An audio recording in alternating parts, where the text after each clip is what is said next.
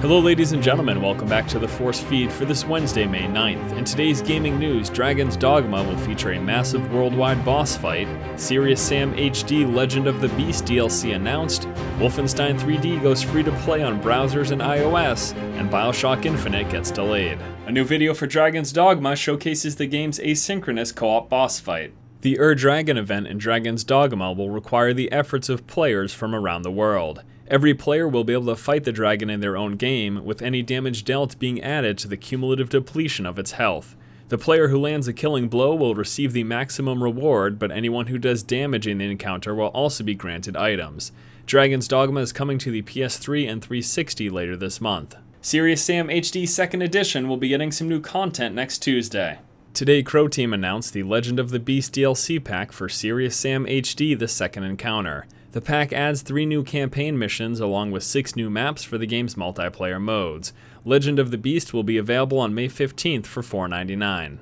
It's a little odd that they're releasing content for Serious Sam HD 2nd Edition, as opposed to their more recently released Serious Sam 3, but at the same time, I guess it's a good thing. Crow Team is supporting older titles, and not many game companies do that. In celebration of its 20th year anniversary, Wolfenstein 3D is now available to play for free. id Software has made the game available for free on web browsers and iOS devices. To play the game on your browser, head over to the official website, link available below, or you can grab the iOS version of the game on iTunes, which will be free just for today. It really is amazing how far we've come in 20 years, and I can only imagine what things are going to look like in another 20. BioShock Infinite was originally planned for release later this year. Take-Two announced today that the game has been delayed. BioShock Infinite is now planned for release on February 26, 2013. Of the delay, Irrational Games creative director Ken Levine said, "When we announced the release date of BioShock Infinite in March, we felt pretty good about the timing. Since then, we've uncovered opportunities to make Infinite into something even more extraordinary.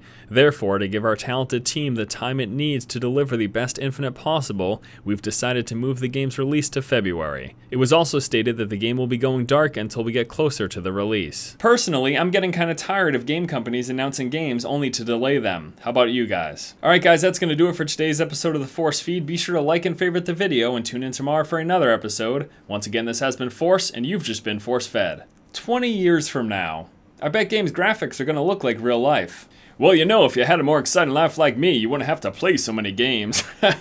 Hey, hillbilly, shut up.